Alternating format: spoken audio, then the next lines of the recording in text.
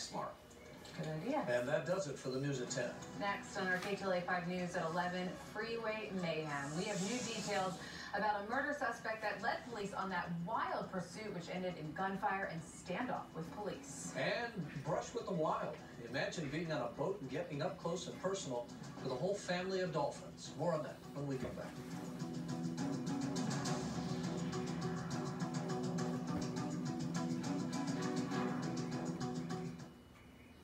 Find new roads with Chevy Colorado, America's most fuel-efficient mid-size pickup, boasting best-in-class power and available 4G Wi-Fi. Colorado is the perfect vehicle to balance work and play. Chevy Colorado, American ingenuity to find new roads. You know when you're at Ross and you realize great minds shop alike? Yeah. Or when you find those name brand shoes that everyone notices? Oh, or when you get exactly what you need for your growing family. Yes, that's yes for less. Yes. Seriously, 20 to 60% off department store prices every day. At Ross, yes for less. 101 freeway is good. It's clear now. It's extremely hot. KTLA 5, LA's very own. Now at 11, Hollywood loses another star. We take a look at the legacy of actress Peggy Lipton and what she leaves behind tonight. Social media rant. President Trump sounds off on Twitter as questions about the Mueller report and China tariffs linger.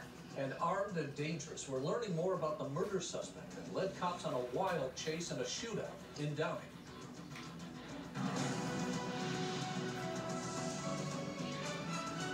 Hello, everybody. I'm Rick Chambers. And hi, I'm Courtney Friel. We want to begin with some breaking news out of the Bay Area, though, where the CHP now has issued an Amber Alert for a missing Oakland girl. They say that 3-year-old Sierra McCrory, she was taken by an unknown person, apparently, driving a 2005 silver Mercedes sedan. It's got a California license plate. The number is 8GIY743. Now, the kidnapping happened about 8 o'clock tonight. The girl is believed to be wearing a pink hoodie and blue jeans. If you think you see her or the car, you're asked to call 911.